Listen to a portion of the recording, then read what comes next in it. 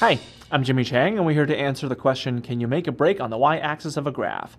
Well, when you have a graph and a break occurs on the y-axis, you have a situation where the y-axis becomes what's known as a vertical asymptote.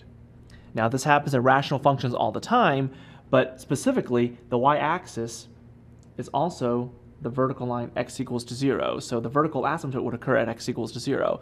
Now this happens when 0 is going to cause you an undefined value in the denominator only. So for example, if you have a function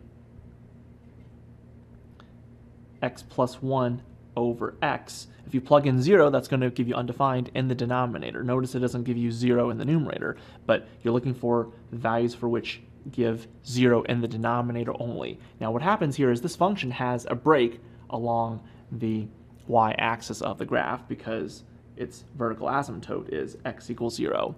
So the bottom line is you can make a break on the y-axis. It's just a question of making sure that x equals 0 is a vertical asymptote.